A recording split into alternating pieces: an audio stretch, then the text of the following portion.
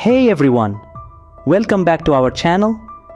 Today, I'm going to show you how to create a realistic fire effect using Photoshop's Generative Fill AI.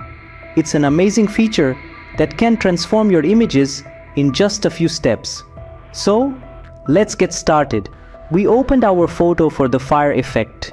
Let's install the Photoshop brushes. Click File, Open. Select Fire Brushes and click Open. You can download these brushes from the link shown in the description below. Next, open the Brushes panel by clicking on Window and then Brushes. Here, you can see the installed fire brushes.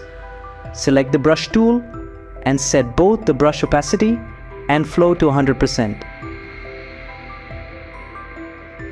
Now, let's choose a color for the fire.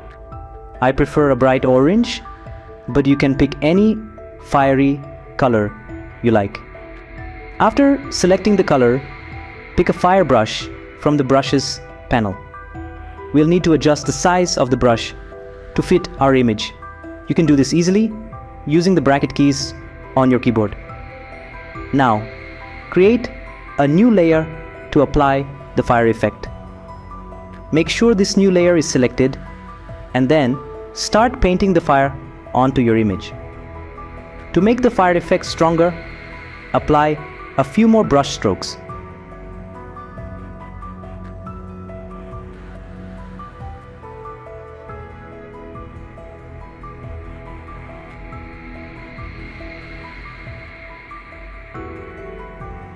If you want to intensify the fire effect, you can duplicate this layer and merge it.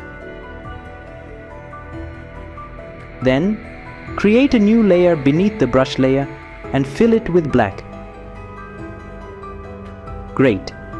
Now, select the brush layer and make a selection around the fire effect. Click on Generative Fill and type the prompt Fire. Then, click Generate. You'll see the fire effect applied where we use the brushes. Photoshop will also show different variations of this effect.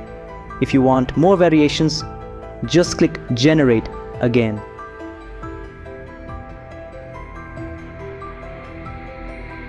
Let's try a different prompt to see how it changes the effect. Type Fire Flames and click Generate.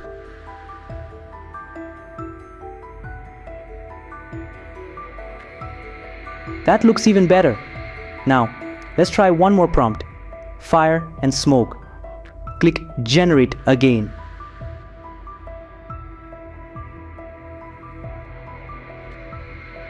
Wow, that looks amazing. Now, to blend this fire effect with our photo, hide the brush layer and the black color layer beneath the Generative Fill layer. Select the Generative Fill layer and set the blending mode to Screen. Now, we have a realistic fire effect seamlessly blended with our photo.